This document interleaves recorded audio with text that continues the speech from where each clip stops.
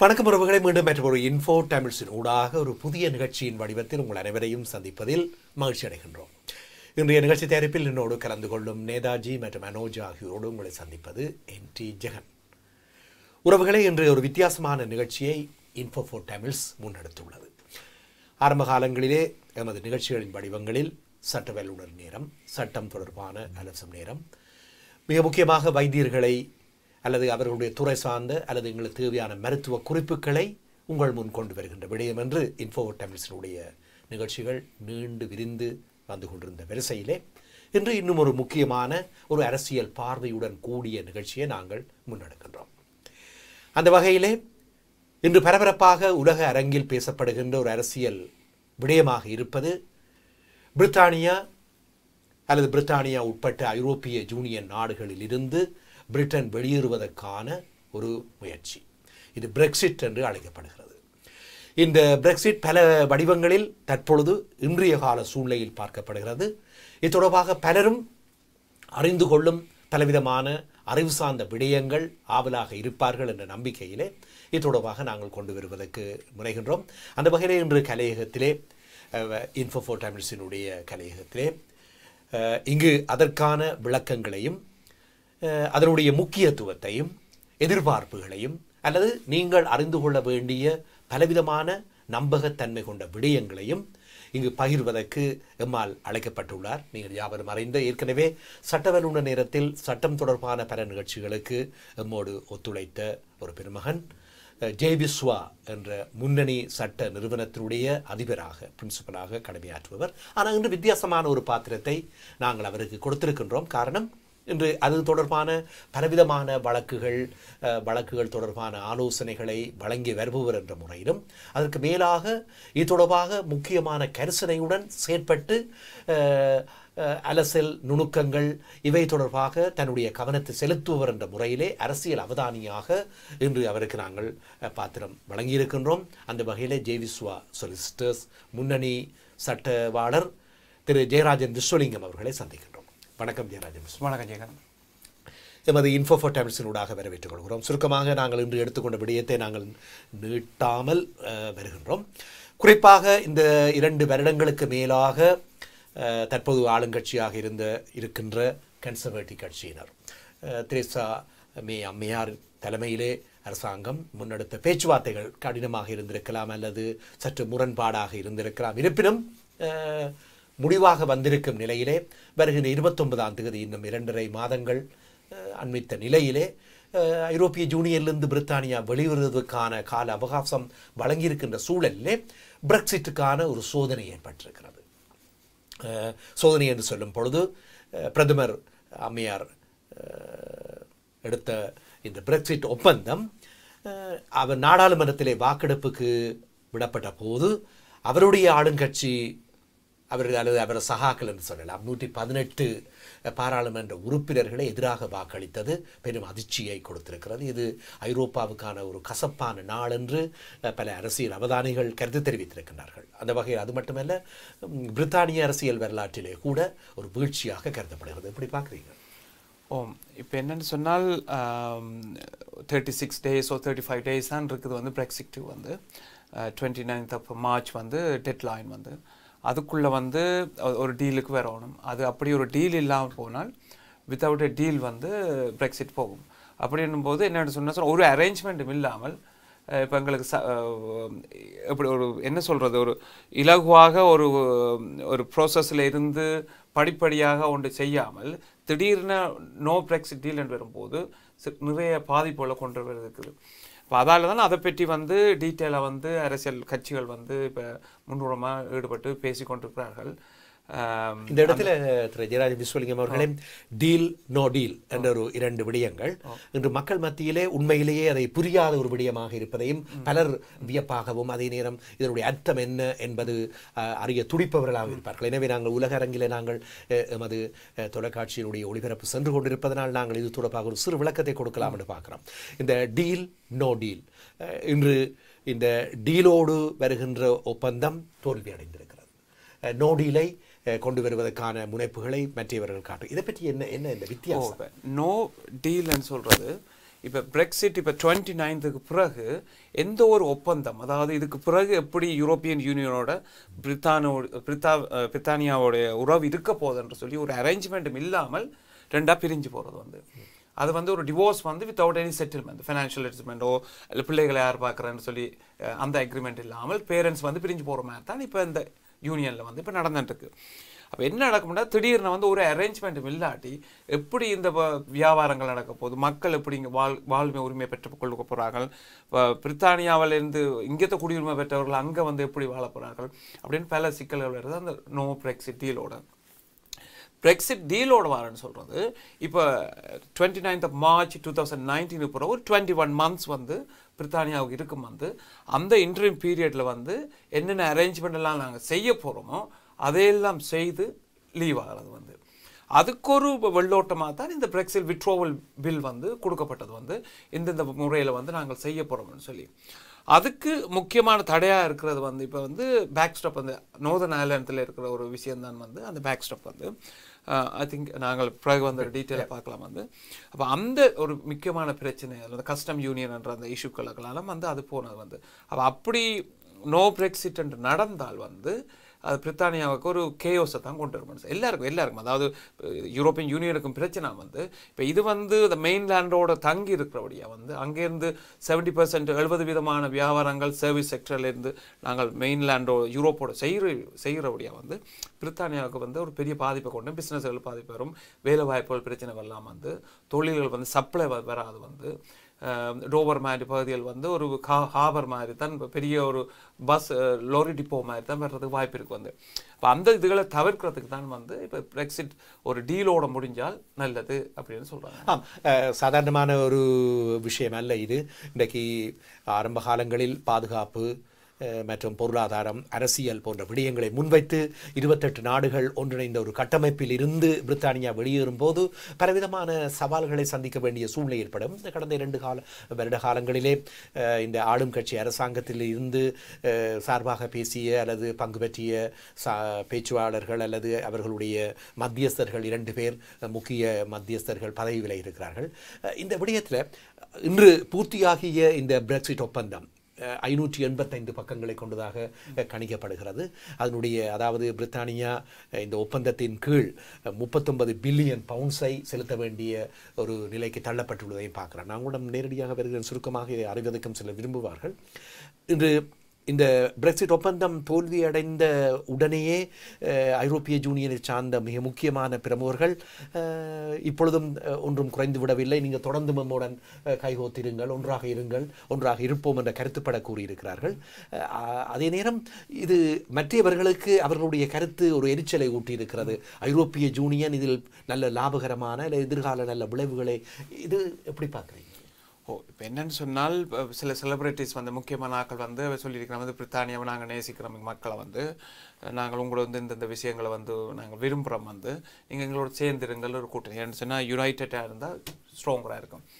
அதே மாதிரி வந்து நிறைய சர்வீசஸ் வந்து அங்கேருந்து இங்கே வருது, வந்து இங்கேருந்து அங்கே வருது, ஸ்போர்ட்ஸ்லேருந்து சினிமாலேருந்து எல்லா விதங்களும் வந்து நிறையான ஒரு கல்ச்சுரல் டாய்ஸ் இருக்குது. வந்து அப்போ இப்படி பிரிஞ்சு போகும்போது அது அவங்களுக்கு அது பாதிப்பாக கொண்டுடலாம். என்னென்னு சொன்னால் இப்போ ஜெர்மன் போன்ற நாடுகள் பார்த்தீங்கன்னா கார்கள் அந்த இந்த பொருட்கள் சர்வீஸ் செக்டர்லேயும் வந்து நிறைய ஏற்றுமதி இங்கே இருக்குது. வந்து அப்புறம் இந்த சூப்பர் மார்க்கெட்ஸ் எல்லாம் பார்த்தீங்கன்னா லிட்டில் எல்டிஆர் போன்ற இது எல்லாம் வந்து இங்கே பிஸ்னஸ் எஸ்டாப்ளிஷ் பண்ணியிருக்கு. அப்போ அப்படி ஒரு ஸ்ட்ராங்கான அவங்களுக்கு வந்து ஒரு அடிப்படை இந்த நாடுகளில் இருக்கும்போது அவர்கள் வந்து இந்த நாட்டோட தொடர்ந்து இருக்கணும்னு தான் விரும்புவார்கள். வந்து மற்றது ஒரு பொருட்களை விற்கிறதுக்கும் அதன்றதுக்கும் ஒரு சந்தை வேணும். வந்து இப்போ கூடுதலாக வந்து ஏற்றுமதி இறக்குமதின்னு சொல்லும்போது அது டிஸ்பேரிட்டி இருக்கலாம். அந்த ஒரு நாட்டிலேருந்து கூடுதலான இது வந்து வெளியில் போகிற மாதிரி இருக்கலாம், இங்கே அங்கேருந்து வர்றது இங்கே குறையாக இருக்கலாம். அப்போ அப்படி இருக்கும்போது அந்தந்த நாடுகளில் இருக்கிறார்கள் வந்து இது அதுக்கு சாதகமாக பேசுகிறது வழக்கம்தான். வந்து அதே நேரத்தில் வந்து இப்போ ஜெர்மன் அல்லது ஃப்ரான்ஸ் போன்ற பெரிய நாடுகள் வந்து இதில் ஒரு பெரிய பங்களிப்பு ஸ்ட்ராங்காக அதில் இருக்கும்போது அவர்கள் அதை ஏர்ஜ் பண்ணுறாங்க, அதை வந்து கன்வின்ஸ் பண்ண பார்க்கணும். வந்து ஆனால் இங்கே வந்து இந்த பிரெக்சிட்டியர்ஸ்ன்னு சொல்லி நம்ம வந்து அது சில வழியில் அவருக்கு அது எரிச்சலை கூடலாம், எதுக்கு நாங்கள் ஒரு விஷயத்துக்கு ஒரு செய்துட்டுருக்கிறோம் நீங்கள் அப்புறம் வாங்க இருங்கன்னு சொல்லிடுறீங்க அப்படின்னு சொல்லி அது ஒரு இரிட்டேஷனாக கொண்டுடலாம். வந்து நல்லது. நாங்கள் சில அடிப்படை விஷயங்களை கொண்டு வருவோம். இந்த ஆரம்பத்தில் இந்த ஐரோப்பிய யூனியன் என்பது 28 நாடுகள் பிரித்தானியா உட்பட சேர்ந்த ஒரு கட்டமைப்பாக இருந்தது. மிக முக்கியமாக இந்த இரண்டாவது உலக மகாயுத்தத்துக்கு பின்னர் எங்களுக்குள் எந்த விதமான வேற்றுமைகளும் கருத்துக்கு வேறுபாடுகளும் இல்லாமல் நாம் ஒற்றுமையாக இருப்பதற்கு அரசியலாக இருக்கலாம் அல்லது பாதுகாப்பு அல்லது செக்யூரிட்டின்னு சொல்லக்கூடிய சில விடயங்கள், வர்த்தகம், இவற்றை பங்காளர்களாக கொண்டு நாங்கள் எல்லாம் ஒன்றாக இருப்போம் என்ற அடிப்படையில் தான் தொடங்கப்பட்டது. இதில் குறிப்பாக இந்த சிங்கிள் மார்க்கெட் என்பது ஒற்றைச்சந்தை. இந்த ஒற்றைச்சந்தையில் இலகுவாக இந்த 28 நாடுகளுக்கும் இடையில வர்த்தகம் நடைபெறுவதற்கு இந்த தடைகளும் இல்லாமல் சென்று கொண்டிருக்கிற ஒரு வழி. அது மிக எளிதாக கைக்கொள்ளப்பட்ட ஒரு விடயமாக கடந்த காலங்களில் கருதப்படுகிறது. இது இன்று இந்த பிரெக்சிட் ஒப்பந்தத்திலே மிக முக்கியமாக பேசப்படுகின்ற ஒரு விடயமாக இருக்கிற சிங்கிள் மார்க்கெட். இது சிங்கிள் மார்க்கெட் உண்மையில் என்ன? இப்போ சிங்கிள் மார்க்கெட்ன்றது எல்லா அதாவது இப்போ 28 நாடுகளுக்கு கொடுக்குற எல்லா பொருட்களும் வந்து ஒரு பார்டர்லேருந்து மற்ற பார்டருக்கு வந்து எந்த டாக்ஸஸ் இதுகள் இல்லாமல் ஒரு நாட்டுக்குள்ளே நடக்கிற மாதிரி நடக்கிறது தான் சிங்கிள் மார்க்கெட் வந்து. அந்த சிங்கிள் மார்க்கெட்டோட சேர்ந்து வந்து ஃப்ரீ மூவ்மெண்ட் ஆஃப் பர்சன்ஸ்ன்னு சொல்கிறாங்க. அதாவது ஆட்கள் வந்து வேலை செய்வதற்கு ஒரு நாட்டிலேருந்து மற்ற நாட்டுக்கு மெம்பர் ஸ்டேட்ஸுக்கு வந்து போய் வேலை செய்யலாம் வந்து. மற்ற ஃப்ரீ மூவ்மெண்ட் ஆஃப் கேபிட்டல் வந்து அந்த நார்மலாக 4 மூவ்மெண்ட்ஸ்ன்னு சொல்கிறாங்க வந்து. மற்ற சர்வீசஸ் வந்து ஒரு ஆள் ஒரு சர்வீஸை ப்ரொவைட் பண்ணுறதுக்கு இப்போ க்ராஸ் ஜெர்மனியில் இருக்கிற ஆட்கள் வந்து நேரடியாக இங்கே சர்வீஸை ப்ரொவைட் பண்ணலாம். மற்ற பர்சன்ஸ் வந்து கூட்ஸ் வந்து. அப்போ அப்படி இருக்கும்போது கேபிட்டல் அப்படி ஒரு மார்க்கெட்டுக்கெலாம் இப்போ இருக்க அந்த சிங்கிள் மார்க்கெட் வந்து. அப்போ இது வந்து ஒரு நாட்டுக்குலாம் நார்மலாக அப்படி இருக்கும். இந்த சிங்கிள் மார்க்கெட் அந்த ஃப்ரீ மூவ்மெண்ட்ஸ் அந்த இதில் சைன் பண்ணபடியா உங்களுக்கு இந்த சிங்கிள் மார்க்கெட்ன்றதை நீங்கள் வச்சிருந்தால் அங்கேருந்து வர எல்லாரையும் வந்து நீங்கள் அலோவ் பண்ண தான் போகணும். அப்போ அது வந்து ஒரு முக்கியமான ஒரு தடையாக இருக்குது வந்து. என்னென்னு சொன்னால் அந்த பிரெக்சிட் வந்தது காரணமே வந்து அந்த இமிக்ரேஷன் பீப்புள் இங்கே வாரத்தை வந்து எங்களோட போர்டர்ஸை வந்து அதாவது நாங்கள் கண்ட்ரோல் பண்ண விரும்புகிறோம்னு சொல்கிறோம். அவன் கருத்து வந்து இந்த பிரெக்சிட்டியர்ஸ்ன்ற கருத்து வந்து இப்போ நாங்கள் எங்களோட ஐடென்டிட்டி லாஸ் ஆகுது வந்து எங்களோட கலாச்சாரம் இதுன்றது நாங்கள் வந்து நாட்டுக்களை யார் வரணும்னு சொல்லுறதை நாங்கள் தான் டிசைட் பண்ண போகிறோம். அதுக்காக தான் முக்கியமாக அந்த பிரெக்சிட்ன்ற இஷ்யூவே வந்தது வந்து. இப்போ அதால் அந்த சிங்கிள் மார்க்கெட் வந்து அது ஒரு ரெட் லைன்ஸ்ன்னு சொல்கிறாங்க. அது ஒரு சிவப்பு கோடாக பார்க்கப்படுது வந்து. அது அப்படி சிங்கிள் இது இருந்துச்சுன்னு சொன்னால் ஒரு ஒரு ஒரு பொருளாதார முறை ஒரு சந்தை இருந்துச்சுன்னு சொன்னால் அந்த ஆட்கள் இங்கே வாரத்தை நீங்கள் கண்ட்ரோல் பண்ண முடியாது. அந்த வகையில் இப்பொழுது தற்போதைய பிரதமர் முன்னெடுத்த இந்த டீல், இந்த பிரெக்சிட் ஒப்பந்தத்தில் இந்த சிங்கிள் மார்க்கெட்டினுடைய நிலவரம் எவ்வாறு? அவர்கள் வந்து அதை மறுதளித்து தான் வந்து செய்கிறா வந்து. என்ன ரீசன் என்று சொன்னால் அவனுடைய அந்த நிறைய ரெட் லைன்ஸ் சொல்கிறான் வந்து. அதில் வந்து முதல் ரெட் லைன்ஸ் வந்து இந்த சிங்கிள் மார்க்கெட்டில் இருந்தால் நீங்கள் யூரோப்லேருந்து இந்த நாட்டுக்கு வர மக்களை வந்து கண்ட்ரோல் பண்ண முடியாது. அதால் வந்து அவள் அதை வந்து தவிர்க்க பார்க்குறா வந்து அந்த விட்ரோவல் வில்லில். அப்போ அது ஒரு முக்கியமான இது வந்து. அந்த வகையில் குறிப்பாக இந்த ஒற்றைச்சந்தை என்ற விடயத்தை நான் அங்கே மறுபக்கம் போகாமல் குறிப்பாக இதில் மிக முக்கியமாக இருக்கக்கூடிய டீல் என்ற விடயத்தில் நான் அதை விளக்கமாக பின்பு கதைக்கலாம். இந்த அயர்லாந்து பிரச்சனை, அயர்லாந்து தொடர்பான சில பிரச்சனைகளும் கூட இங்கே இந்த ஒற்றைச்சந்தை விடயத்தில் முன்னிக்கிறது. இதற்கு இதில் இருக்கிற விடயம் அது வந்து இப்போ எனக்கு நார்மலாக பொலிட்டிக்கலாக இப்போ சொல்கிறது வந்து பேக் ஸ்டாப்னு சொல்லிடணும். பேக் ஸ்டாப்னு சொன்னால் அந்த பார்டர் பிரச்சனை வந்து இப்போ அது இந்த சிறிய அடிப்படையை தெரிஞ்சு கொண்டால் நாங்கள் நேர்களுக்கு வந்து அது புரிஞ்சு கொள்வேன்னு சொல்லி. இப்போ குட் ஃப்ரைடே அக்ரிமெண்ட் வந்து டோனி பிளேயர் வந்து அயர்லாந்து மற்றது அங்கே இருக்கிற பொலிட்டிக்கல் பார்ட்டிஸோட வந்து 1998 வந்து 10th April நினைக்கிறேன் குட் ஃப்ரைடே அந்த நாளில் வந்து அக்ரிமெண்ட் சைன் பண்ணப்பட்டது. அந்த டைமில் அயர்லாண்டோடு சேர்த்து பிரித்தானியா அதாவது UK வந்து ஒரு இன்டர்நேஷ்னல் அக்ரிமெண்ட்டை ஃபார்ம் பண்ணது. அதே நேரத்தில் இன்டர்னல் பார்ட்டிஸ் வந்து அங்கே இருக்கிற டியூபியை தவிர மற்ற கட்சிகள் எல்லாம் வந்து அதில் அவையில் ஒரு அக்ரிமெண்ட் இன்டர்னலாக அக்ரி பண்ணது. அது டெரரிசம் அந்த பிரச்சனைலாம் இருந்தபோது வந்து IRA அந்த அதுகள் பிரச்சனை இருந்தாலும் வந்து அப்போ என்ன நடந்ததுன்னு சொன்னால் அயர்லாண்டுக்கும் வந்து பிரித்தானியாவுக்கும் ஒரு அண்டர்ஸ்டாண்டிங் அந்த இன்டர்நேஷ்னல் அக்ரிமெண்ட்டில் அந்த அடிப்படை கலாச்சாரம் சம்மந்தப்பட்ட முடிவுகள் அப்படிப்பட்ட விஷயங்கள் எடுக்கும்போது அயர்லாண்டோட கன்சல்ட் பண்ணி தான் எடுக்கணும்னு சொன்னது. அதே மாதிரி வந்து இந்த இன்டர்னல் கட்சிகள் வந்து இந்த குட் ஃப்ரைடே அக்ரிமெண்ட்டில் டூ திங் வந்து ஒன்று வந்து பிரித்தானியாவுக்கும் அயர்லாண்டுக்கும் வந்து இன்டர்னல் கட்சிக்கு டூ ஸ்டாண்டில் இருந்தது வந்து. இப்போ என்ன நடக்கும்னு சொன்னால் நீங்கள் சிங்கிள் மார்க்கெட் நீங்கள் அயர்லாண்டுக்கு மட்டும் கொடுத்தீங்கன்னு சொன்னால் ஒரு வேறு நாட்டுக்குள்ளே இருக்கிற மாதிரி தான் இந்த நோர்தர்ன் அயர்லாந்து வரும் வந்து. இந்த ஐலண்ட்லேருந்து இங்கே வருவினம் வந்து அவையில் வந்து யூரோப்பியன் யூனியனில் இருக்கிறார்கள் இது ஐலண்ட் வந்து அப்போ பார்டரை கிராஸ் பண்ணி இங்கே வரும்போது அந்த 2 நாடும் அதை வந்து தடை செய்ய முடியாது.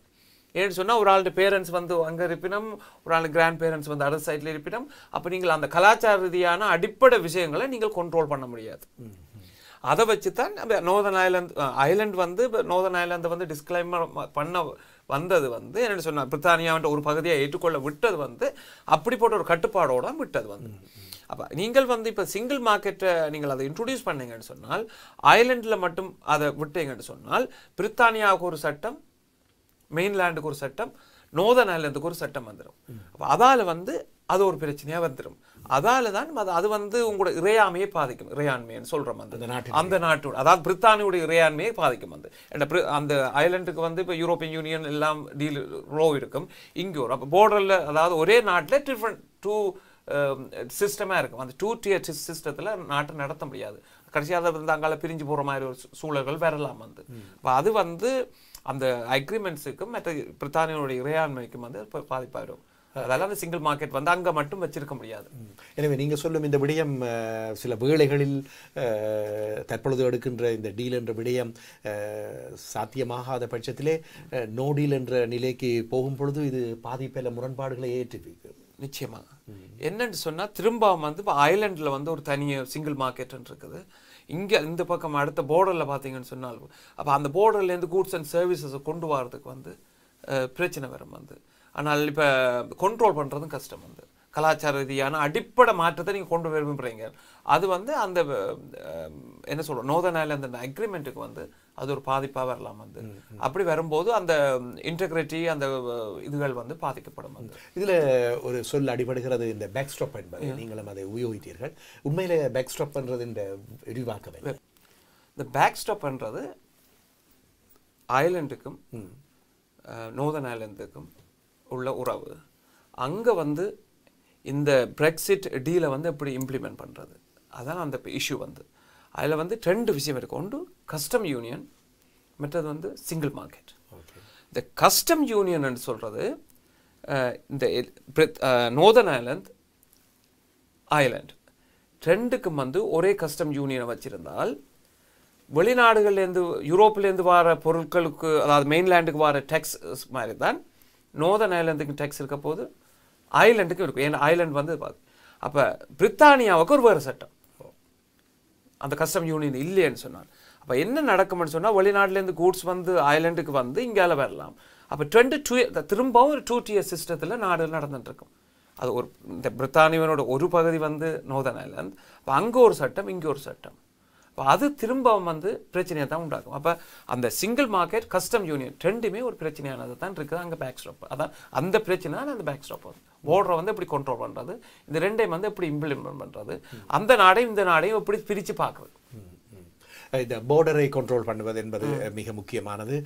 இந்த எல்லை பாதுகாப்பு என்ற விடயம் சற்று உக்கிரமடையும் போது மீண்டும் அதனுடைய காவலரன்கள் அது தொடர்பான உத்தியோகஸ்தர்கள் என்று பழைய நிலைக்கு தள்ளப்படுகின்ற ஒரு விடயத்தை நாங்கள் பார்க்கலாம். என்ன இது அங்கு விரும்பப்படுகின்ற ஒரு விடயமாக விரும்ப மாட்டோம். என்னென்னு சொன்னால் இப்போ 2ம் வந்து நாங்கள் பேர்லேயே பார்க்கலாம். இந்த ஐலாண்ட் நோர்தர்ன் ஐலாண்ட் அப்படின்னு சொன்ன ஒரு பகுதியை தான் நாங்கள் சொல்கிறோம் வந்து. அப்போ அந்த அடிப்படையில் அவங்க பிரித்தானியாவோட ஏற்பட்ட அந்த ஒப்பந்தத்துப்படி வந்து ஃப்ரீயாக ஆக்கள் மூவ் பண்ணி வரணும். இப்போ நீங்கள் போர்டரை போட்டு நீங்கள் செக் பண்ணி அப்படி இல்லாமல் அனுப்ப போகிறீங்கன்னு சொன்னால் நிச்சயமாக வந்து அது மனக்கசப்பான இதெல்லாம் நடக்கும் வந்து. ஏன்டா இந்த நாட்டும் அந்த நாடும் ஒரே நாடு தான் பார்க்கணும் சொன்னங்களுக்கு கடலுக்கு அங்கால இருக்கிற பகுதி வந்து.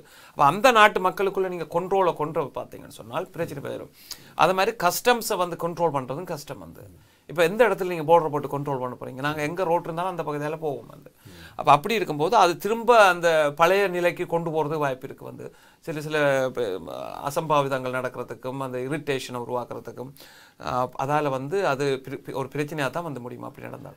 இந்த வட அயர்லாந்துடைய மிக முக்கியமான கட்சி டியூபி என்பது இன்று ஆளுங்கட்சியிலே ஒரு அங்கம் வைக்கின்ற ஒரு பகுதி கட்சியாக இருக்கிறது.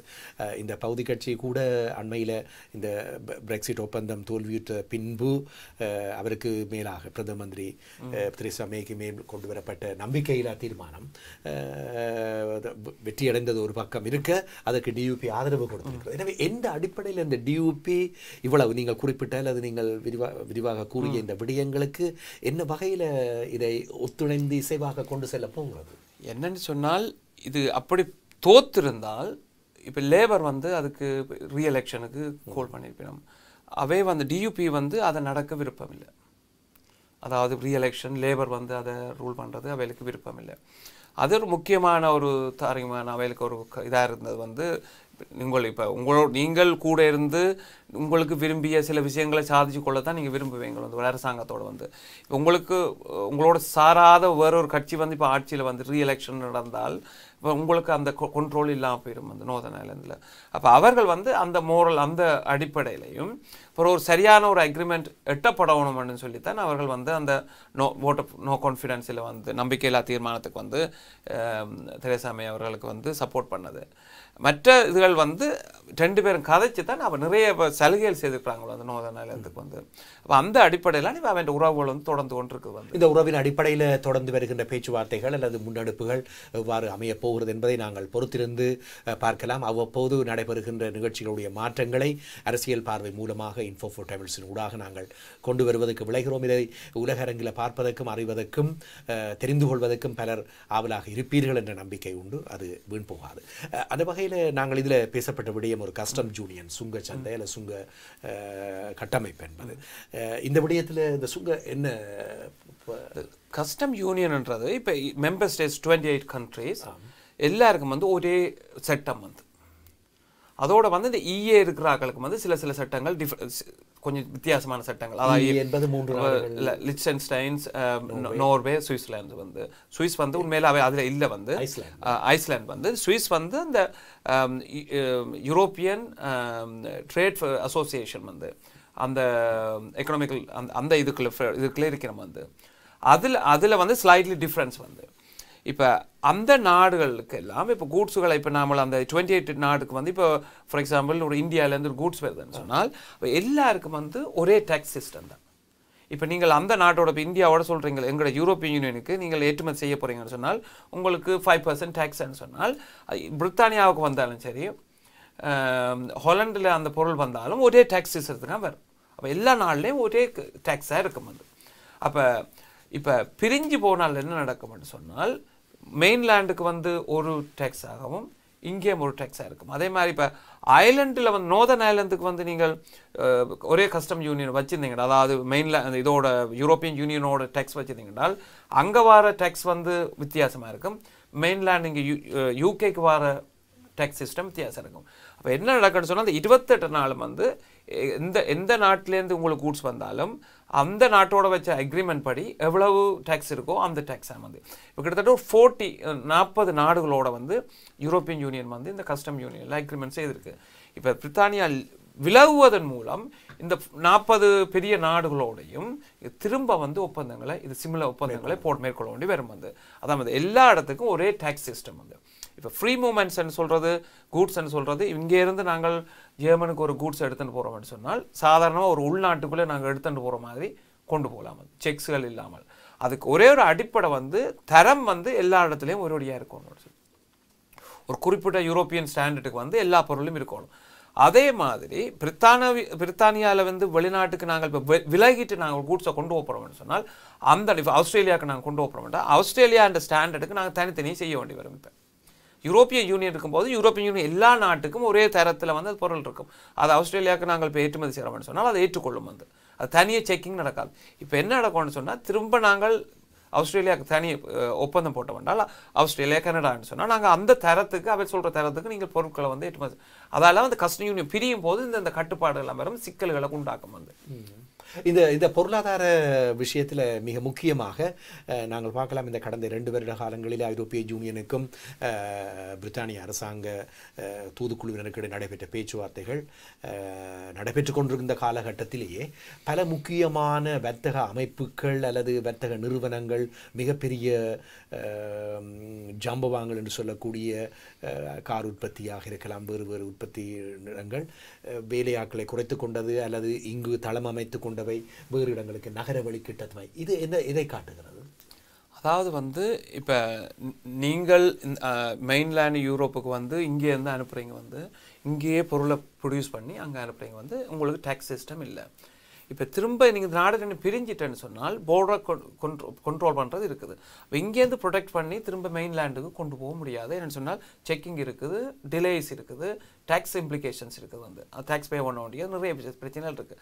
அப்போ இந்த நாட்டில் லோட் ப்ரொடியூஸ் பண்ணி அந்த நாட்டுக்கு கொண்டு போகும்போது டேக்ஸ் பிரச்சனையெல்லாம் வரும். இப்போ என்ன நடக்கும்னு சொன்னால் உங்களுக்கு தேவையானதை மட்டும் இங்கே ப்ரொடியூஸ் பண்ணிக்கொண்டு மற்றது இல்லாமல் வந்து நீங்கள் மெயின்லேண்ட் யூரோப்புக்கு, போலண்டுக்கோ அப்படிப்பட்ட நாடுகளுக்கு மூவ் பண்ணுறது வாய்ப்பு இருக்குது.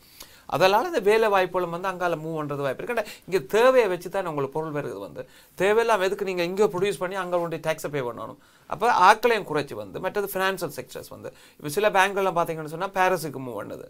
என்ன சொன்னால் ஹெட் ஆஃபீஸை வந்து அங்கே மூவ் பண்ணணும். சில வந்து ஹொலாண்டுக்கு மூவ் பண்ணணும், வந்து நெதர்லாண்ட்ஸுக்கு. வந்து என்ன ரீசன் சொன்னால் இங்கே வந்து லிமிட்டேஷன்ஸ் வரும். வந்து அந்த லிமிட்டேஷன்ஸ் கட்டுப்பாடுகள் வரும்போது அங்கே வந்து அந்த சர்வீஸை டெலிவர் பண்ண முடியாது. ரெண்டாவது டேக்ஸுகள் நிறைய தடைகள் வரும். வந்து அதால் முக்கியமான பகுதி சில பகுதிகளை இங்கே வச்சுக்கொண்டு இப்போ சில பேங்க்கெல்லாம் பார்த்தீங்கன்னு சொன்னால் யூகே HSBC யூகேன்னு சொல்லி வந்துடுது. என்னன்னு சொன்னால் அது பிரிச்சிருக்கணும். நம்ம வந்து முந்தைய HSBC என்று இருந்ததை வந்து இப்போ வந்து யூகேன்னு சொல்லி பிரிக்கும். என்ன ரீசன்னா இந்த ரீசன் நம்ம சர்வீஸ் செக்டர் அவன் இந்த சர்வீஸ் செக்டரை இந்த ஃபினான்ஷியல் செக்டரை வந்து அவன் இதை செப்பரேட் பண்ணி போட்டு அங்கே ஒரு செக்டராகவும் இங்கே ஒரு செக்டராகவும் வந்து வச்சிருக்கணும். அப்போ அதால் அந்த வேலை வாய்ப்புகள் வந்து அங்கே மூடி வேணா ஃபினான்ஷியல் கேபிட்டல் லண்டன் வந்து உலகத்தினுடைய ஃபினான்ஷியல் கேபிட்டல்னு சொல்கிறோம்.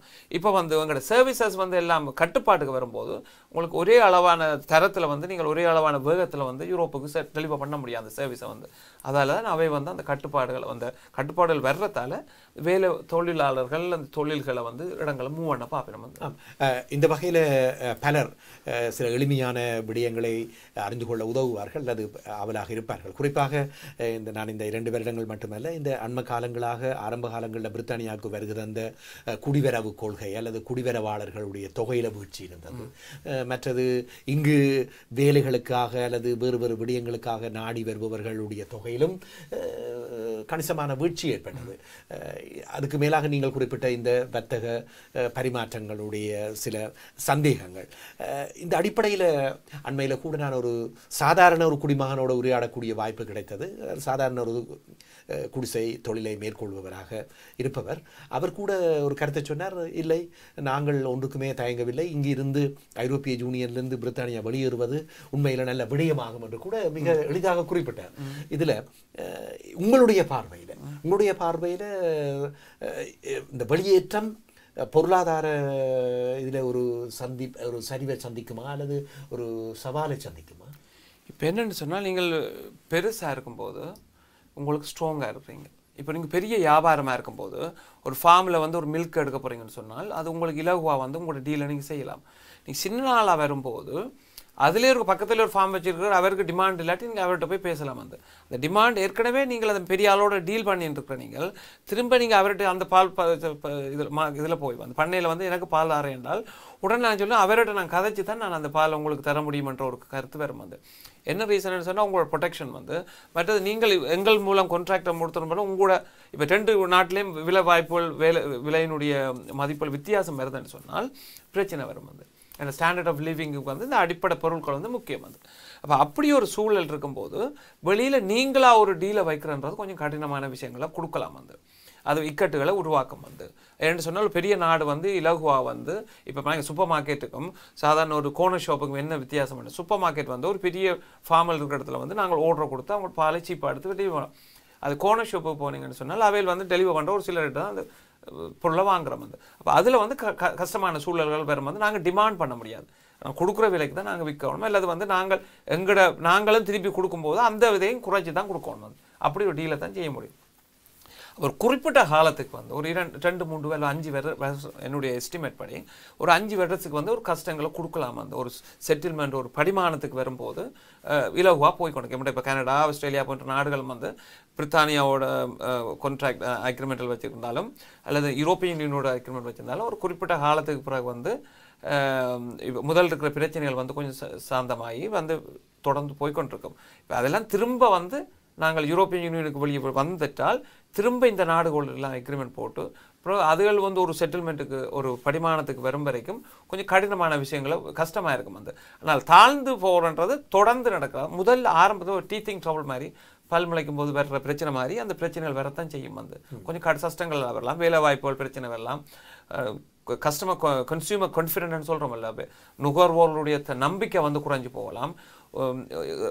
இது வந்து முதலீடு செய்கிறவர்கள் வந்து கொஞ்சம் தயக்கத்தை காட்டலாம், வந்து பவுன்ஸின் வேல்யூக்கள் கொஞ்சம் குறையலாம். அப்படிப்பட்ட விஷயங்கள் நடக்கிறது வாய்ப்பு இருக்குது. நாளடைவில் வந்து அது ஸ்டேபிளாக வந்துடும். வந்து அந்த வகையில் திரு ஜெயராஜன் விஸ்வலிங்கம் அவர்களே இப்பொழுது அரசாங்கத்தை ஆளும் பிரதம மந்திரி திரேசாமி அம்மையார் பலவிதமாக விமர்சிக்கப்பட்டாலும் கூட தன்னுடைய ஆளுங்கட்சியிலிருந்தே தன்னுடைய சொந்த எம்பிக்களினாலேயே அமைச்சர்களினாலேயே விமர்சிக்கப்படுகின்ற ஒரு அரசியல் தலைமையாக நாங்கள் பார்க்கிறோம். முன்னாள் பிரித்தானிய பிரதம மந்திரிகள் கூட அவர் இப்படி இருந்தால் ஓரளவு சுமூகமாக செல்லலாம் என்பது கூட அவர்களுடைய அன்புகள் அந்த எச்சரிக்கையாக இருக்கிறது, கட்சி நலன் சார்ந்த விடயமாக இருக்கிறது. இது எப்படி இருக்கும் திரேசாமியாரும் கூட விட்டுக் கொடுக்காமல் பலவிதமான கடப்பாடுகளுடன் நகர்த்தி கொண்டு செல்வதையும் பலர் விமர்சித்திருக்கிறார்கள். உதாரணமாக அவருடைய ரெட் லைன் என்று சொல்லக்கூடிய சில விடயங்கள் இதை தகுந்த விடயத்தில் அது என்ன ரெட் லைன் என்பது? ரெட் லைன்னு சொல்கிறது, இப்போ நீங்கள் பார்த்தீங்கன்னு சொன்னால் அந்த சிங்கிள் மார்க்கெட் அதுக்கு ஒரு கேரக்டரிஸ்டிக், அதுக்கு ஒரு குணாதிசயம் இருக்குது. கஸ்டம் யூனியனுக்கு ஒரு குணாதிசயம் இருக்குது. வந்து அதே மாதிரி இந்த நோர்வே ஆப்ஷன் சொல்கிறோம், அதுக்கு ஒரு குணாதிசயம் இருக்குது. வந்து இந்த கனடா ப்ளஸ்ன்னு சொல்லிடும், அதுக்கு ஒரு இது இருக்குது. வந்து எல்லாமே வந்து சில சில பாதிப்புகளை கொண்டு வரக்கூடியது. அந்த பாதிப்புகள் வந்து தான் அதை தவிர்க்கணும்னு சொல்லி அந்த பிரெக்சிட்டை வந்து கொண்டு வந்தேன்னு சொல்லி நம்ம வந்து, அதாவது ஆட்கள் இப்போ பொருள் இங்கே வரலாம், ஆனால் இங்கே ஆட்கள் வந்து வேலை செய்கிறதுக்கு வந்து எல்லாரையும் அனுமதிக்க முடியுமா, அது வேணாம்னு சொல்லித்தான் நாங்கள் சொல்கிறோம். வந்து அதாவது இந்த ஓட் வந்து நடந்தது அப்படின்னு சொல்லி அவா சொல்லும்போது அதை நான் இந்த சிங்கிள் மார்க்கெட்டுன்ற வைத்திருக்கிற மூலம் வந்து நான் அந்த ஃப்ரீ மூமெண்ட்ஸ் ஆஃப் பர்சன்ஸ், அதாவது ஆட்கள் இங்கே ஃப்ரீயாக இங்கே வந்து யாரென்றாலும் வந்து வேலை செய்யலாம், யூரோப்பியன் நேஷனல் குடியுரிமை பெற்றவர்னு சொல்லி அந்த இது இருக்கும்போது அந்த பிரெக்சிட் எந்த மக்கள் ஓட் பண்ணாங்களோ அது வந்து தடப்பட்டுரும். அப்போ அது ஒரு ரெட் லைன் வாக்கு. வந்து அதே மாதிரி இந்த கஸ்டம் யூனியன் வந்து எல்லாருக்கும் ஒரு சிங்கிள் கஸ்டம் யூனியனில் இருந்தால் வந்து சில சில ரூல்ஸை வந்து நீங்கள் திரும்பவும் வந்து யூரோப்பியன் யூனியனுக்கு தண்டணும். அப்புறம் இந்த அமெரிக்கா போன்ற நாடுகளோட நீங்கள் தனிச்சையாக போய் வந்து ஒரு ஒரு வியாபார ஒப்பந்தங்களை வந்து இங்கே செய்து கொள்ள முடியாது.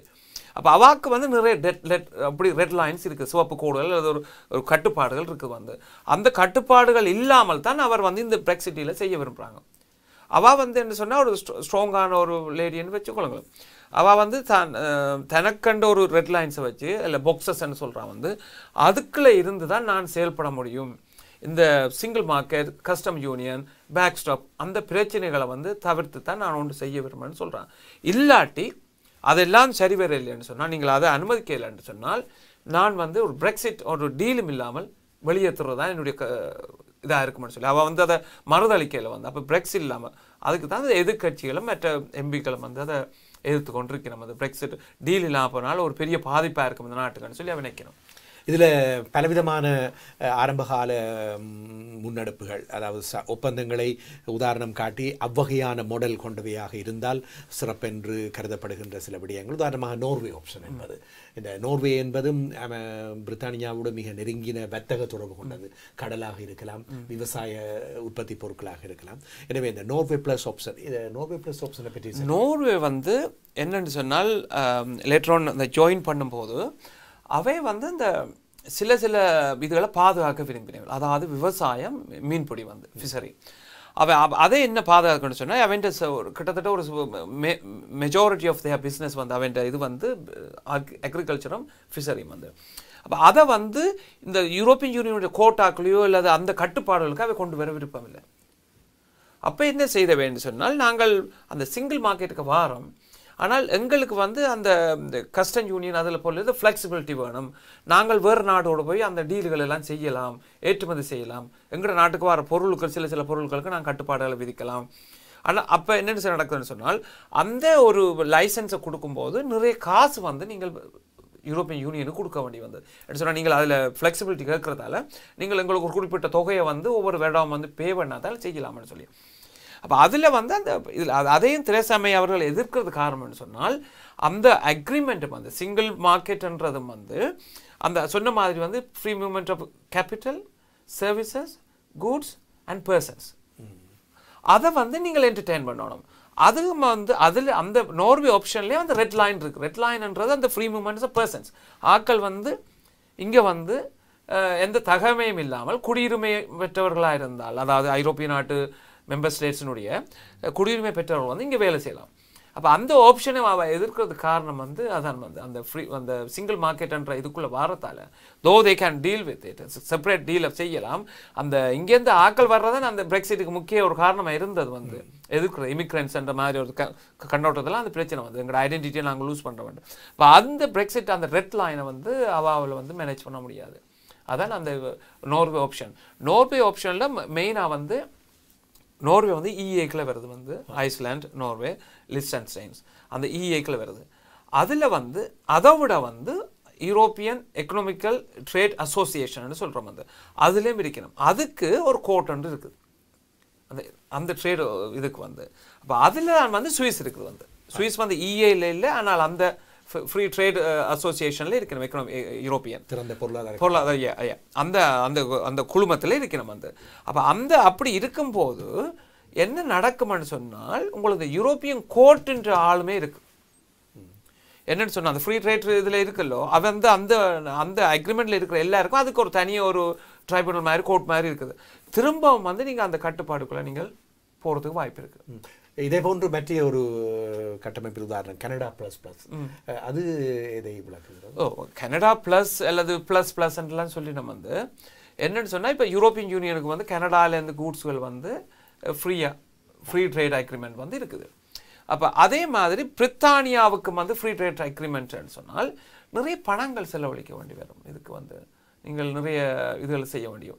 அப்படி ஒரு அக்ரிமெண்ட் இருக்கும்போது இப்போ வேறு நாடுகளோட உங்களோட இந்த டீலை செய்கிறதுக்கு சில தடங்கல்கள் வரலாம். வந்து இந்த கனடா அந்த அமெரிக்கா போன்ற நாடுகள் வந்து அதை ஒரு சின்ன வார்னிங்காக வந்து செய்து கொண்டே இருக்கணும். வந்து இப்படிப்பட்ட டீல்கள் நீங்கள் எழுதினீங்கன்னா நாங்கள் உங்களோட டீல் பண்ணுற கஸ்டம் வந்து இந்த கஸ்டம் யூனியன் அந்த இஷ்யூக்கள் இருந்துச்சுன்னு சொன்னாங்க.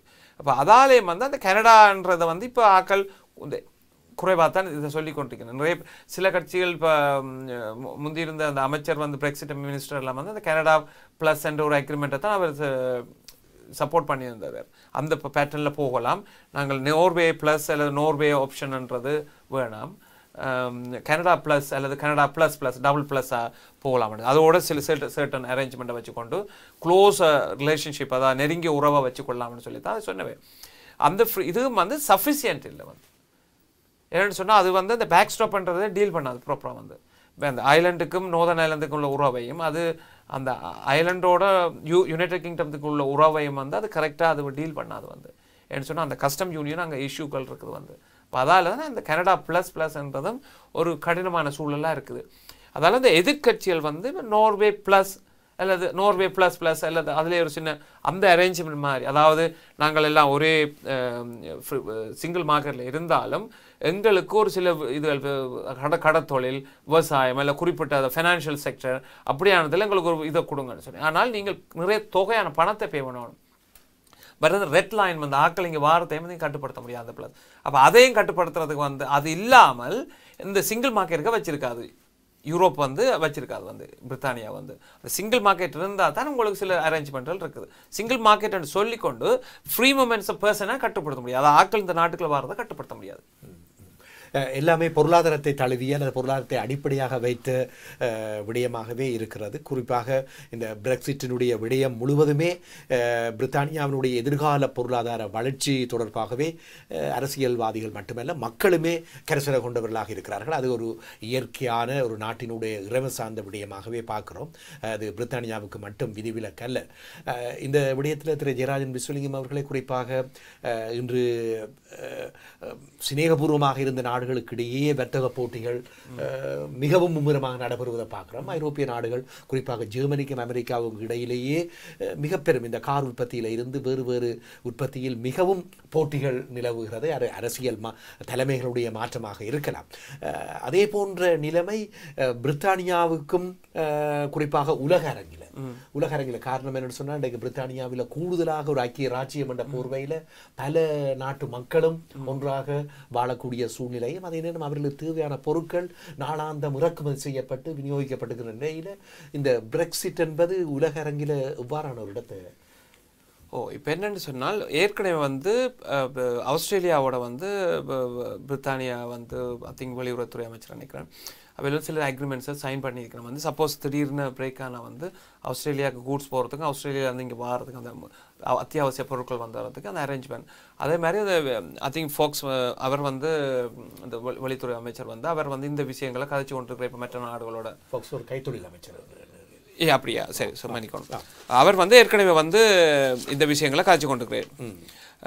ஏற்கனவே வந்து 40 பிக் கண்ட்ரிஸோட நீங்கள் செய்ய வேண்டி இருக்குது வந்து இன்டர்நேஷ்னல் ட்ரேட் செக்ரட்டரி வந்து அவர் வந்து வெளிவார தொழில் அமைச்சர் வந்து அவர் வந்து இதை ஃபைனலைஸ் பண்ணுறதுக்கு கதைச்சு கொண்டிருக்கிறார்.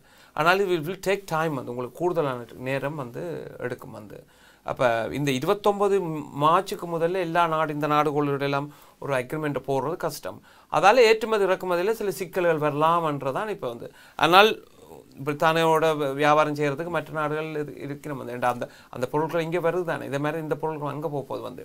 அப்போ அந்த விஷயங்களுக்காக வந்து உடனடியாக நடக்கிறதுக்கும் வாய்ப்புகள் இருக்குது. சிலதுகள் வந்து முக்கியமான அத்தியாவசிய பொருட்கள் வார இடங்கள் நாடுகள் அங்கே எல்லாம் வந்து அக்ரிமெண்ட். அதே மாதிரி அந்த நாடுகளும் அவையிலும் வந்து சைன் பண்ணத்தானே வேணும் வந்து ஒரு அக்ரிமெண்ட். இப்போ இந்தியாவில் இருந்து பொருள் இங்கே வரப்போகுதுன்னு சொன்னால் இங்கேருந்து பொருள் போகிற மாதிரி அங்கேருந்து அந்த பொருள் அவர்களும் ஏற்றுமதி செய்யணும் வியாபாரங்கள். அப்போ 2 நாடுகள் சம்மந்தப்பட்ட விஷயம்னுடைய விரைவாக சில விஷயங்கள் நடக்கலாம்.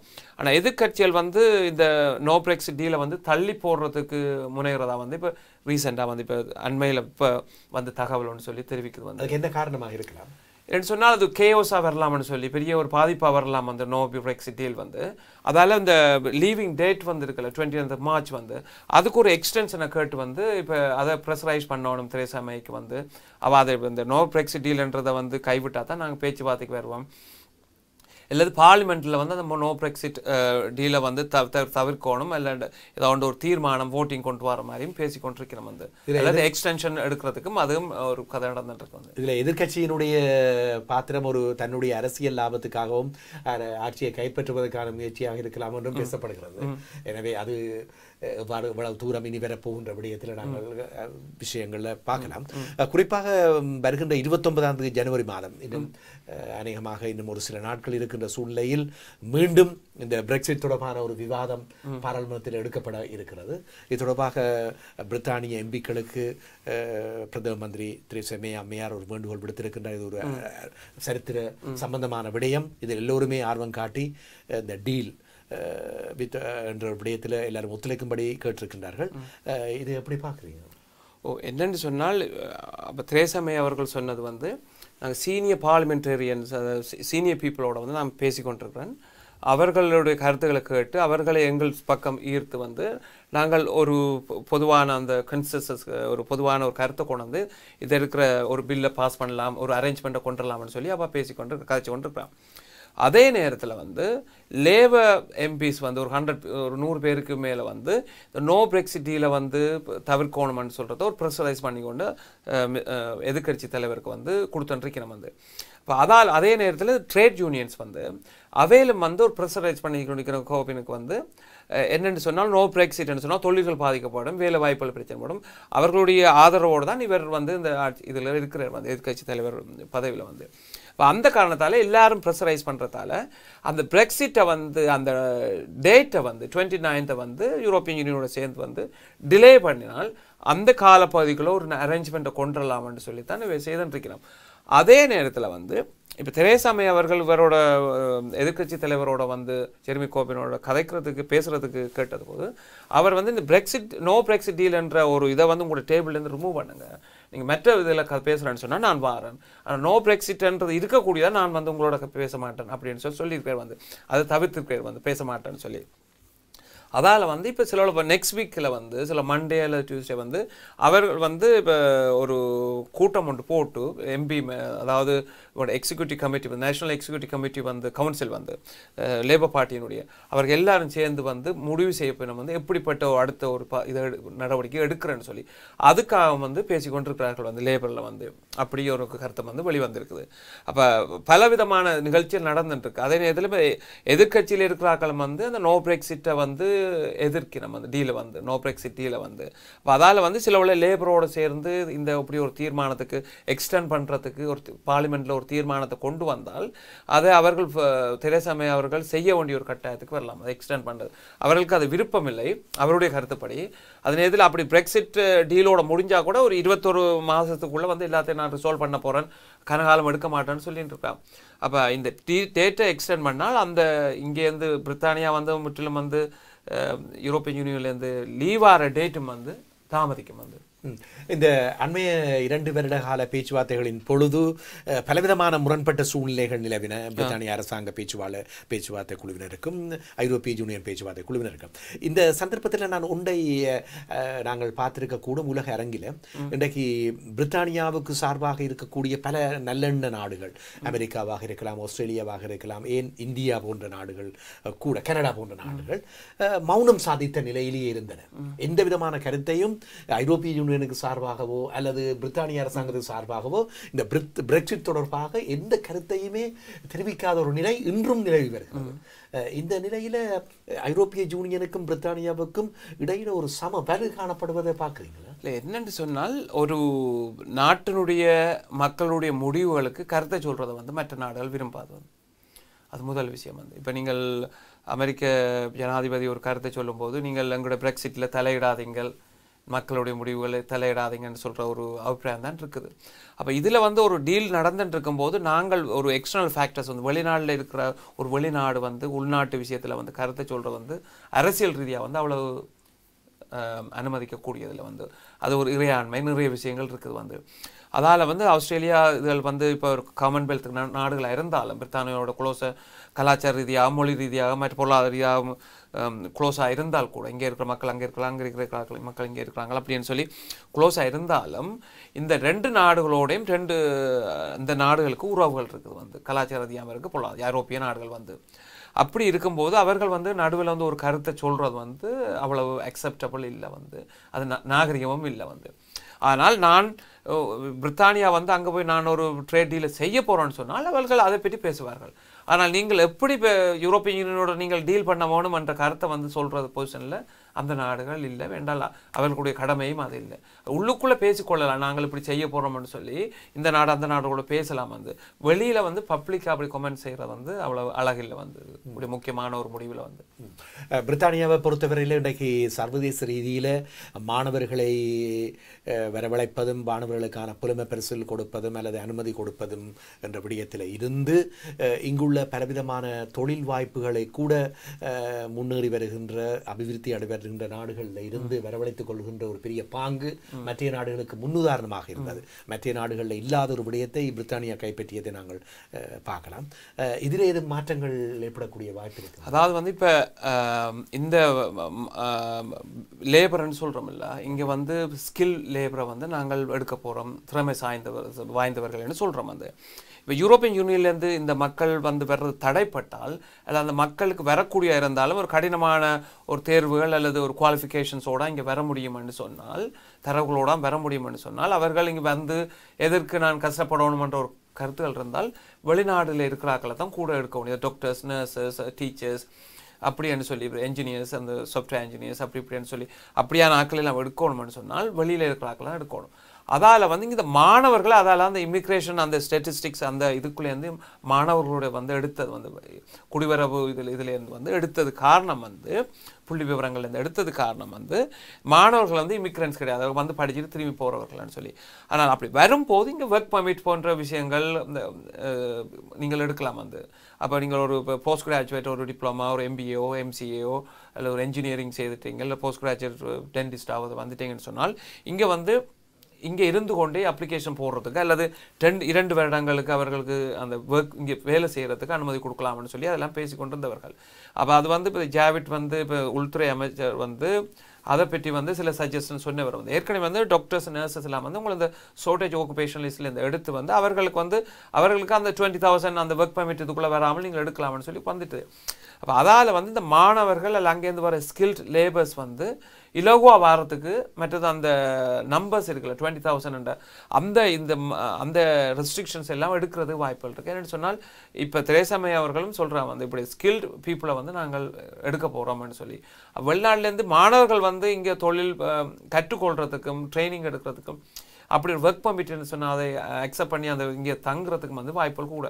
அதால் வந்து மற்றது இங்கே யூனிவர்சிட்டிஸ் வந்து எம்டிஆர் இருக்கும் வந்து என்ன சொல்ல இப்போ யூரோப்பியன் யூனியன்லேருந்து ஸ்டூடெண்ட்ஸ் வராட்டி டாப் யூனிவர்சிட்டிஸுக்கு வந்து ஆக்கள் வர்றது குறையும் வந்து. அப்போ சைனா இந்தியா போல வந்து நல்ல கிளவர் பீப்புள் வந்து படிக்கிறதுக்கு வந்து அங்கே இடங்கள் கொடுக்கணும். இல்லாட்டி அந்த யூனிவர்சிட்டிஸ் வந்து ஃபங்க்ஷன் ஆகாது. கிளவர் ஸ்டூடெண்ட்ஸ் இருந்தால் தான் அது ஒரு படிப்பாக இருக்கும். அப்போ சராசரியான அறிவு கொண்டவர்களை வச்சு நீங்கள் பெரிய இதை வந்து நாட்டை கட்டி எழுப்ப முடியாது. அப்போ அதால் வந்து அந்த நாடுகள்லேருந்து வர்றதுக்கு வாய்ப்புகள் கூட, அந்த அனுமதியையும் கொடுக்குறதுக்கு வாய்ப்புகள் கூடன்னு நான் நினைக்கிறேன். இதில் நாங்கள் இந்த பிரெக்சிட் என்பதை தொடர்பாக நாங்கள் உரையாடி கொண்டிருக்கிறோம். குறிப்பாக இந்த பிரெக்சிட் 2 விதமாக கணிக்கப்படுகிறது. சாஃப்ட் டீலாக, அதாவது டீல் மிக மென்மையான ஒரு ஒப்பந்தம், விதிகள் நிபந்தனைகள் உள்ளடங்கிய வெளியேற்றம். அடுத்தது ஹார்ட் பிரெக்சிட் என்று சொல்லலாம், சற்று ஒப்பந்தங்கள் எதுவும் இல்லாமல் வெளியேறுவது தொடர்பாக. இந்த 2லும் பலவிதமான விடயங்கள் தங்கி இருக்கின்றது. நாங்கள் இனி காலக்கிரமத்திலே இதனுடைய அர்த்தங்கள் உத்தியோகபூர்வமாக வெளிப்படும் போது எமது உறவுகளுக்கு நாங்கள் இந்த தொலைக்காட்சியின் ஊடாக கொண்டு வரலாம். அதற்கு முதல் நாங்கள் தெரிவிப்பது அவ்வளவு உசிதமல்ல என்று எண்ணுகின்றேன். அந்த வகையில் இதை மட்டும் நான் கேட்கலாம் என்று பார்க்குறேன். குறிப்பாக ஐரோப்பிய யூனியன் சார்ந்த எமது மக்களும் இன்று இந்தியாவில் பாரம்பரியமாக இருந்து பிரான்ஸ் குடியுரிமை பெற்றவர்கள் இங்கு இருப்பதும் ஒரு சாதாரணமான விடயமாக இருக்கிறது.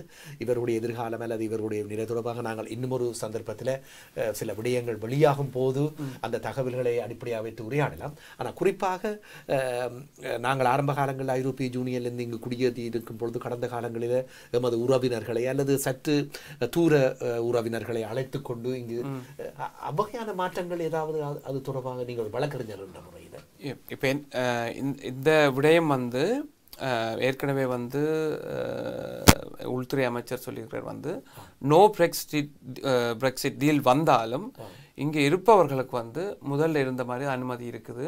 அவர்களுடைய உறவுகளும் வந்து செய்யலாம். அந்த விட்ரோவல் அக்ரிமெண்ட்டில் இருக்கிற ஏற்கனவே அக்ரி பண்ணப்பட்ட 2, அதாவது யூரோப்பியன் யூனியனும் பிரித்தானியாவும் அக்ரி பண்ண அந்த டேர்ம்ஸ்லேயே உங்களுக்கு அந்த இருக்கிறதுக்குரிய வசதிகள் செய்து கொடுக்கப்படும்.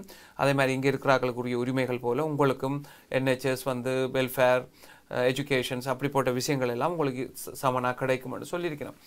அதே அடிப்படையில் வச்சு பார்க்கணும்னு சொன்னால் இப்போ எங்களுடைய உறவினர்கள் வந்து அதாவது இப்போ ஐரோப்பியன் யூனியனுக்குலேருந்து இங்கே பிரித்தானியர் வாழ்கிற உறவினர்கள் வந்து இப்போ இருக்கிற சட்ட தகமைகளோட திரும்ப இந்த நாட்டில் வந்து குடியேறதுக்கும் தங்களோட உறவினர்களோடு வாழ்கிறதுக்கும் வந்து வாய்ப்புகள் வந்து இப்போ இருப்பது போலே இருக்குமென்று நான் நினைக்கிறேன். அந்த வகையில் உறவுகளை இன்ஃபோ டைம்ஸின் ஊடாக இந்த தற்பொழுது உண்மையில் பரபரப்பு மட்டுமல்ல, ஒரு முக்கிய எதிர்பார்ப்பாக கூட அடுத்தடுத்த நாட்களில் பிரித்தானியாவில் இருக்கக்கூடும் பாராளுமன்ற அரசியலில் என்ற நிலப்பாட்டில் ஜெயராஜன் விஸ்வலிங்கம் அவர்களுடன் ஒரு சில கருத்துக்களை ஒரு அரசியல் அவதானியாகவும் ஒரு இது தொடர்பாக பல வழக்குகளை கையாளுகின்ற ஒரு வழக்கறிஞர் என்ற முறையிலேயும் நாங்கள் சில விடயங்களை பகிர்ந்து கொள்ள முடிந்தது. எதிர்வரும் காலங்களில் இன்னும் மேலதிகமாக அரசு மட்டங்களில் சில கருத்துக்கள் வெளியாகும் போது நாம் அதை வைத்து சில குறிப்புகளை இவரிடமோ இவர் போன்ற ஆலோசகர்களிடமோ கருத்துக்களை பெற்றுக்கொள்ளலாம் என்பது அது நம்பிக்கையாக இருக்கின்றது. குறிப்பாக நிறைவாக இந்த இன்றைய எதிர்பார்ப்பில் பலரும் அடுத்து என்ன நடக்கும் என்பதுதான், வாட் இஸ் நெக்ஸ்ட் என்றதுதான் ஒரு கேள்வியாக இருக்கிறது. பல பத்திரிகைகளும் கூட காரசாரமாக விவாதத்தை எழுப்பிய வண்ணம் இருக்கின்றன. பத்திரிகைகள் மட்டுமல்ல, ஊடகங்கள். அந்த வகையில் குறிப்பாக உங்களுடைய அனுபவத்தில் இன்றைக்கு நீங்கள் கடந்த பல வருடங்களாக ஒரு சட்ட நிறுவனத்தை நடத்துபவர் என்ற தொடர்பாகவும் அகதிகள் இந்த அரசியல் விவகாரங்களில் தலையிட்டு வழக்குகளை கையாள்கின்ற முறையிலையும் இந்த பிரெக்சிட் நிறுத்தப்படுகின்ற சாத்தியம் இருக்கின்றன. இப்போ வந்து பாசிபிலிட்டிஸ் என்னன்னு சொன்னால், அந்த பிரெக்சிட் டீலை வந்து அந்த டேட் லீவிங் டேட் இருக்கல வந்து அந்த 29th மார்ச்சை வந்து எக்ஸ்டெண்ட் பண்ணுறதுக்கு வாய்ப்பு இருக்குது. லேபர் கட்சியினுடைய பார்வையில் பார்த்தீங்கன்னு சொன்னால் 2 பாசிபிலிட்டிஸ், இந்த பாசிபிலிட்டி 2 இருக்குது வந்து. ஒன்று வந்து ஒரு செகண்ட் ரெஃபரண்டம் வந்து திரும்பவும் ஒரு கருத்து கேட்டு வந்து மக்கள்கிட்ட போகலாம். அல்லது வந்து இந்த விடயத்தில் செகண்ட் ரெஃபரண்டம் என்பது இங்கு பலராலும் ஒரு அதாவது அதை விமர்சிக்கின்ற தன்மை, அதாவது ஒரு ஜனநாயக ரீதியில் தெரிவு செய்யப்பட்ட ஒரு முடிவை நிறுத்தி அதை மீண்டும் தெரிவு செய்வது ஒரு கேளிக்கையாக கருதப்படுகிறது. உங்களுடைய அனுபவத்தில் எப்படி பார்க்குறீங்க? அப்படி சொல்ல முடியாது. இப்போ நீங்கள் உலக நாடுகள்லாம் பாருங்க, ஒரு நல்லவர்களை தேர்வு செய்கிறோம், சில கூடாதவர்களையும் தேர்வு செய்கிறோம். திரும்ப எங்களுக்கு அவரை பற்றி தெரியும் போது நாங்கள் மனசை மாற்றி வேற ஒன்றை தேர்வு செய்கிறோம். இது மக்கள்கிட்ட தெரிய போகுது, இந்த நாட்டு மக்கள்கிட்ட கேட்குறோம், நாங்கள் வேறு ஒருத்தட்ட போய் கேட்கலையே அப்படின்னு தான் அவர்கள் சொல்கிறாங்க. நீங்கள் தான் போட் போட்டீங்க, நான் உங்கள்கிட்ட தான் திரும்ப வரோம், நாங்கள் வேறொரு ஆளோட ஒப்பீனியனை கேட்டு நாங்கள் அதை செய்யலை, உங்களுக்கு தான் ஆப்ஷன் கொடுக்குறோம். ஐநோ நீங்கள் ஏற்கனவே டிசைட் பண்ணீங்க, ஆனால் சொல்லப்பட்ட காரணங்களும் அந்த நேரத்தில் உங்களோட அறிவு ஆழ்மையும் அந்த டைமில் குறைவாக இருந்துக்கலாம். இவ்வளவு உண்மையான விஷயங்கள் அந்த டைமில் இல்லை. ஈஸியாக லீவ் ஆகலாம், நாங்கள் எல்லாம் கொண்ட்ரோல் பண்ணலாம், நாங்கள் எங்கள் கேட்குற டீலை ஐரோப்பிய யூனியன் கொடுக்கும், நாங்கள் எங்களோட வார்டில் ஈஸியாக லைஃப்பை கொண்டு போகலாம்ன்ற மாதிரி தான் அந்த பிரச்சாரங்களும் அதெல்லாம் அமைந்திருந்தது. இப்போ எல்லா கட்சிகளும் திரும்பி பேச முடியாது. இப்போ இதுக்கு சார்பாக கதைத்தவர்களும் காரணங்களை தெளிவாக கூற முடியலை. இப்போ முதல் கூறிய கதைகள் இப்போ நீங்கள் ரேடியோ 4 இல்லை மற்ற இதில் அரசு இதுகளில் பிபிசி போன்ற இதில் பேசுபவர்களும் அடக்கி வாசிக்கிறார்கள். அவர்களால் அதுக்கு எதிர்ப்பாக ஒரு கருத்துக்களை முதல் சொன்ன கருத்துக்களை இப்போ பேச முடியாமல் இருக்கு. ஏன்னு சொன்னால் போகிறதுக்கு இடம் இல்லை, எந்த இடத்துல ஆர்கியூ பண்ணுறேன்னு இல்லை. அப்போ அவர்கள் இந்த டீல் வேணாம் அந்த டீல் வேணும் என்று கூறுகிறார்கள். இல்லாது இந்த டீல் தான் வேணும் என்று சொல்லுவார்கள் இல்லை. இது வேணாம் இது வேணாம் அது வேணும் சொன்னால் எது வேணும் உங்களுக்குன்னு சொன்னால் அவர்கள் அந்த சொல்ல நான் இப்படி இருக்கலாம் அப்படி இருக்கலாம்னு சொல்கிறார். அப்போ மக்கள் தான் இதை டிசைட் பண்ணணும் திரும்ப அப்போ அது அநாகரிகமாக இருக்காது. ஆனால் மக்களை அறிவு குறைந்தவர்களாக கருதுறையில் உங்களுக்கு இப்போ நிறைய விடயங்கள் தெரியும், இப்பொழுது சொல்லுங்கள் உங்களுக்கு என்ன வேண்டும், அதுதான் அந்த செகண்ட் ரெஃபரண்டமாக இருக்கும். இன்று உலக அரங்கில் பிரித்தானிய அரசியலை மிகவும் உன்னிப்பாக அவதானிக்கின்ற மக்கள் பெருந்தொகையாக இருக்கிறார்கள். இன்ஃபோம் டைம்ஸினூடாக இன்று இந்தியா, இலங்கை, மற்ற நாடுகளில் தமிழ் பேசும் மக்கள் வாழ்கிற நாடுகளில் இதை பார்ப்பவர்கள் மத்தியில் அடுத்து உள்ள விடயத்தை அறியாவலாக இருப்பார்கள். அந்த வகையில் இன்றைக்கு பிரித்தானியாவினுடைய பெண்களினுடைய பங்கு வரிசையில் மார்கரெட் தட்சர் அம்மையாருக்கு பின்பு அடிபடுகின்ற பேச்சு, அது பேசப்படுகின்ற பொருளாக அம்மையார் தற்போதைய பிரதமர் தெரேசா அம்மையார் இருக்கின்றார். ஆனால் மார்கரெட் தட்சர் பல வருட காலம் 2 தடவைகளுக்கு மேல் பதவியில் இருந்து பலவற்றை சாதித்த பெருமை உண்டு. இவர் வருகின்ற தேர்தல் பொது தேர்தல் 2022 தன் தலைமையில் தேர்தல் சந்திக்காது என்று ஒரு கருத்து கூறியிருக்கிறார். எனவே அவர் இத்துடன் ஓய்வு பெற்று விடுவார் என்று எதிர்பார்க்கப்படுகிறது. இருப்பினும் இவருடைய எண்ணம் அல்லது இவருடைய முயற்சி நிறைவேறும் என்று பார்க்குறீங்களா? இவர் ஒரு ஃபைட்டர்னு சொல்கிறோம்ல, இப்போ ஆண்களுக்கு இணையான்னு சொல்கிறத விட சில இதில் ஆண்களுக்கு மேலாக அவர் செயல்படுற மாதிரி இருக்கு. அவன் மனம் ஒரு உறுதியான இருக்கிறார்கள் சொன்னதில் அதே நேரத்தில் இதுக்கு எதிர்ப்பு தெரிவிப்பவர்கள் சரியான ஒரு ஆப்ஷன்ஸ், அதாவது ஒரு தேர்வை வைக்க முடியலை அவர்களால். அப்போ நீ வேணாமன்னு சொன்னாலும் அதை சப்போர்ட் பண்ணுறதுக்கு ஆட்கள் இல்லை. வேணாமன்னு சொல்கிறதுக்கு வேணாமன்னு சொன்னால் கூட அதை அவா இருக்கணும்னு சொல்கிறது ஏன்னா வேறு ஒரு தரப்பு இந்த பொறுப்பை எடுத்து செய்கிறதுக்கு இல்லை. ஒரு பாசிபிள் உங்களுக்கு ஐடியா இருந்தால் தான் நீங்கள் சொல்ல முடியும். சும்மா ஒரு ஆள் சரியில்லைன்னு சொல்கிறத விட எந்த விதத்தில் சரியில்லை, நீ எப்படி நல்லா இருப்ப, நீ எப்படி சரியாக செய்ய போகிறன்ற சொல்லணும், டேபிளில் வைக்கணும். நீங்கள் அது இல்லாதால நான் இப்போ திரும்ப இருக்கிற திரும்பி செய்து காட்ட. அப்போ அவர்களால் கேட்டால் நீங்கள் பிரதம மந்திரியாக வரப்போறீர்கள், உங்களுக்கு என்ன இருக்குன்னு சொன்னால் நாங்கள் திரும்பவும் போய் பேச போகிறோம்னா அதுதான் நான் பேசி கொண்டிருக்கிறேன்னு சொல்லி தான் தெரேசா மே சொல்லுவாள் இல்லையா. அவர்கள் இப்போ நான் ஏற்கனவே இப்போ பேசியிருக்கிறேன். இப்போ நான் இந்த பாராளுமன்ற உறுப்பினரோட கதை பேசிட்டு திரும்ப நான் போய் யூரோப்பியன் யூனியன் தலைவர்களோட அந்த 27 நாட்டு தலைவர்களோட நான் கதைக்க போகிறேன் அப்படின்னு சொல்கிறது அதைத்தான் அவர்களும் செய்யப்படுறேன், அதை நான் செய்கிறேன்னு சொல்லி அவங்க சொல்கிறாங்க. அதை நாங்கள் எந்த விதத்தில் கிரிட்டிசைஸ் பண்ணுறது தெரியலை. நல்லது திரு ஜெயராஜன் விஸ்வலிங்கம் அவர்களே, ஒரு சுருக்கமான நேரமாக இருந்தாலும் கூட பல தெளிவான விளக்கங்களுடன் கூடிய பதில்களை இன்று அறிந்து கொள்ள வேண்டிய இன்றைய கால சூழ்நிலையில், அதாவது அடுத்து வரப்போகின்ற சூழ்நிலைகளுக்கு அப்பால் இப்பொழுது அறிந்து கொள்ள வேண்டிய விடயம், இதன் மூலம் அடுத்து என்ன நடக்கும் என்ற எதிர்பார்ப்புகளுக்கு உங்களுடைய பதில்கள் மிக சிறப்பாக அமைந்தன என்றே நாம் கருதுகின்றோம். அந்த வகையிலே உங்களுடைய வருகைக்கு நன்றிகள் தெரிவித்துக் கொள்கிறோம். ஒரு வழக்கறிஞராக மட்டுமல்ல, ஒரு சட்ட நிறுவனத்தை நடத்தும் அதிபராக மட்டுமல்ல, இந்த விஷயத்தில் நீங்கள் ஒரு அவதானியாக, அரசியல் அவதானிகளாக, ஒரு பொதுமகனாக இருந்து அவதானித்த ரீதியில் அல்லது அந்த ரீதியில் பதிலளித்தமைக்காக Info4 Tamilஸினூடாக இந்த சந்தர்ப்பத்தில் நன்றிகளை தெரிவித்துக் கொள்கிறோம். நன்றி. தேங்க்யூ. நல்லதுறவுகளே, இந்த தற்பொழுது நடைபெறுகின்ற சூழ்நிலைக்கு அமைவாகவே இந்த நிகழ்ச்சி ஒளிபரப்பு செய்யப்படுகிறது என்பதை நினைவில் கொள்ளுங்கள். அடுத்தடுத்த கால நேரங்களில் என்னென்ன மாற்றங்கள் பிரித்தானிய பிரெக்சிட் விவகாரத்தில் நிகழும் அல்லது பேச்சுப்படும் என்பது பொறுத்திருந்தே பார்க்க வேண்டும். அவ்வகையாக நிகழும் பொழுது Info4 Tamilஸின் ஊடாக நாம் அந்த நிகழ்ச்சிகளை உடனுக்குடன் அறிய தருவோம் என்ற கருத்தோடு இன்றைய நிகழ்ச்சியை நிறைவு செய்து Info4 Tamilஸின் ஊடாக இன்னும் இது போன்ற பலவிதமான தனிய அரசியல் விவகாரங்கள் அல்லது அரசியல் நுட்பங்கள் சார்ந்த விடயம் மட்டுமல்ல, இளைஞர்களை கவரக்கூடிய நல்ல அறிவு சார்ந்த விடயங்கள் அல்லது மொழியாற்றல் சம்பந்தமான விடயங்களை இன்னும் பல தொகுப்பாளர்கள் மூலமாக Info4 Tamilஸின் ஊடாக கொண்டு வருவோம் என்ற நம்பிக்கையோடு இன்றைய இந்த நிகழ்ச்சியை நிறைவு செய்ய விளைகிறோம்.